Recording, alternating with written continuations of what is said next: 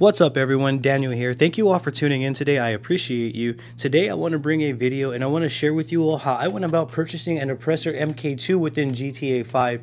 Should you have any questions at all at any point throughout this video, I'm going to encourage you to drop a comment down below. I will do my absolute best to assist you in the best possible direction. With that being said, let's dive straight on into this.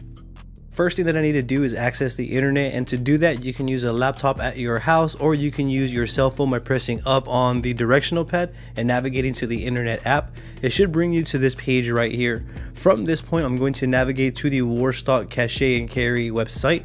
From here I'm going to navigate the website and I'm going to locate the Oppressor MKII, which is then going to take me to the product page, and all of this is going to be done from within the Warstock Cache and Carry website within the browser app. Again, whether it's on your cell phone or laptop, it doesn't really matter, you're going to get to where you are going.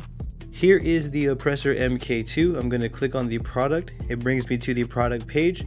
And I'm simply going to hit buy, and I'm going to pick the property that I want the Oppressor MKII delivered to. And as you can see, the price has been deducted from my bank. I've already paid for it, and now I have to just wait until it is delivered to my garage.